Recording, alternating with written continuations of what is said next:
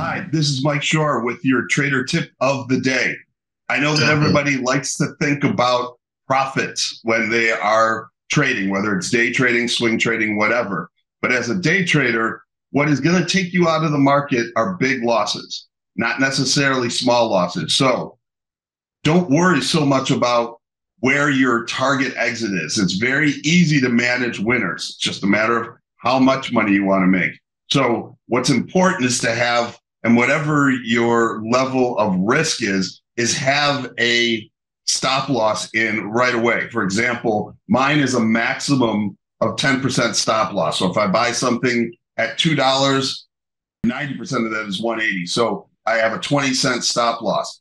Then you can move your stop up. But what you want to do is not worry about trades that don't work out for you, but do not sit there and stare at a loser all day while you're missing all the upper opportunities that are out there in the week.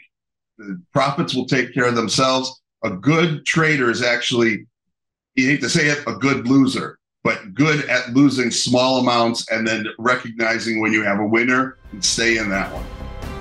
Go to businessfirstam.com for where to see our show on TV.